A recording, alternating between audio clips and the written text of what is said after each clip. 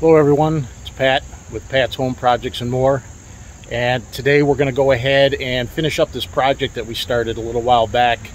We began with doing this retaining wall, and the last project we did was the walkway right here. So today we're going to go ahead and get the rest of this bed graded down and covered up with some weed barrier and stone put in and get this project wrapped up. So let's go ahead and get started.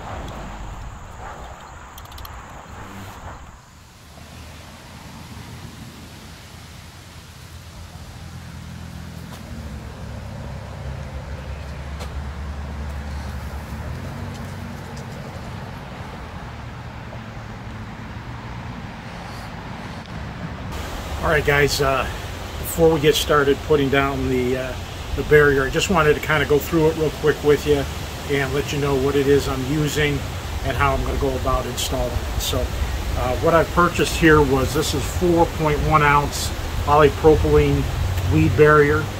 Now I'm not going to be using this as a weed barrier, it's more to just to separate, keep the soil separated from the stone. So I don't want over the years the dirt to work its way up and get in between all the stones. I want to keep the stones separate from the dirt itself. So this is the product that I'm going to be going with. This is 6 foot wide. It's folded in half right now, so it's only 3 feet. And you might be more familiar with this kind of weed barrier that you find at your typical hardware store. I just didn't feel that this was going to be strong enough for the long term. In the short term it'll work, but for long-term use I felt that this would break down under the weight of all the stone. Now again, I'm not using this as a weed barrier. I'm not a fan of using any kind of fabric for weed barriers. Weeds are going to grow wherever they want to grow, and I'm sure that even in my stones I'm going to get a few weeds here and there, but again, primarily I'm using it to keep as a barrier to separate the soil from the stone itself. So these are the two, this one's one that you're most commonly seeing. This one I purchased online. Again, it's 4.1 ounces, 6 foot wide. Once I install that, we're going to have to put down some staples. Now these are landscape staples, and these ones are 6 inches long, and I'll use these things around just to keep the fabric down secure until I'm ready to get the stone put in. So those are those. Now when it comes to cutting this fabric, this type of fabric you could just easily cut with a pair of scissors. That's not a problem. But with this, you don't want it to start fraying and separating, because this is interwoven.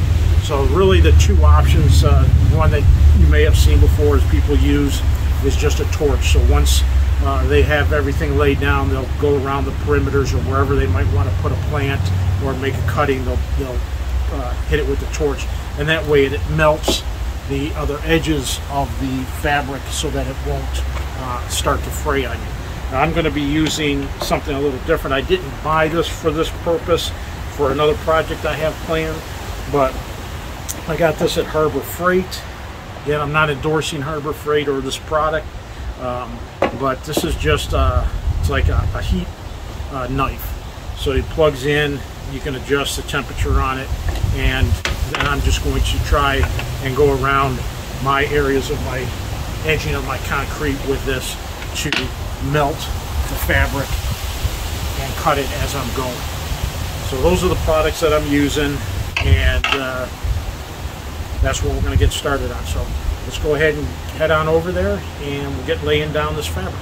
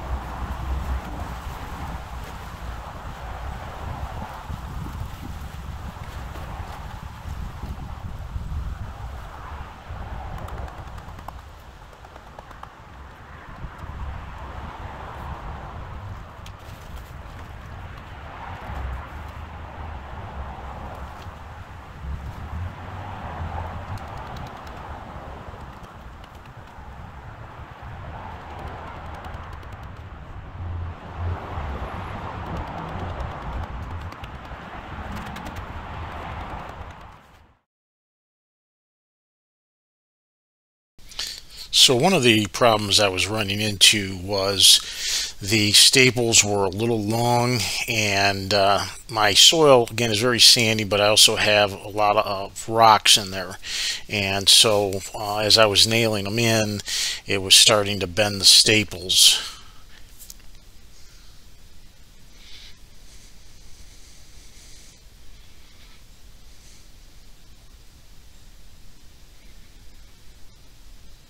So what I decided to do, since those staples were 6 inches long, was I just went ahead and cut about 1 inch to 2 inches off of the staples, and made it a lot easier for them to go in.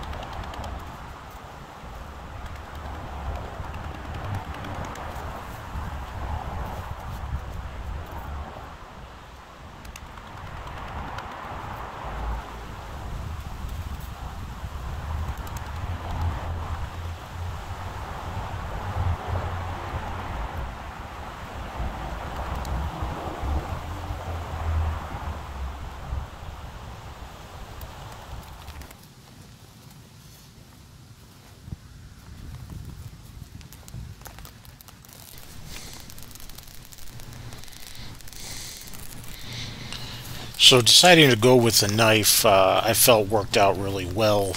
As you can see here, it cuts a nice clean edge right along the concrete, where had I used the blowtorch it would have not been as neat. There would have been a little bit more gaps, and I just felt that this worked out pretty good. The only drawback to the iron knife here is that it does take a little bit of time to heat up to where it really melts at a pretty quick pace. But other than that, I was pretty pleased with the results of the cutting.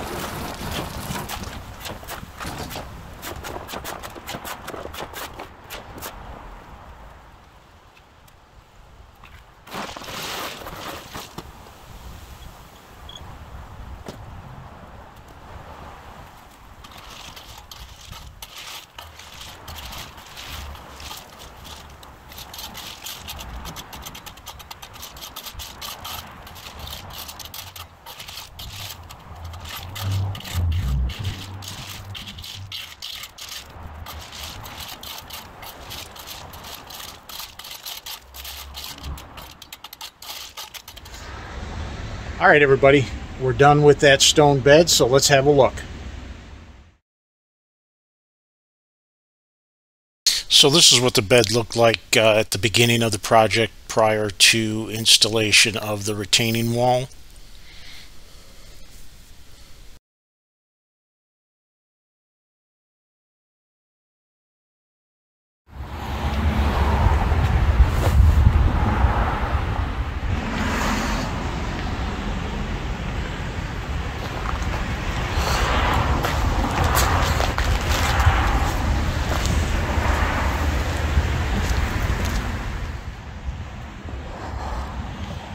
As you may have noticed, a flagpole appeared during the middle of this project here, and I do have a video on the installation of this in an upcoming video if you're interested in seeing how that was done.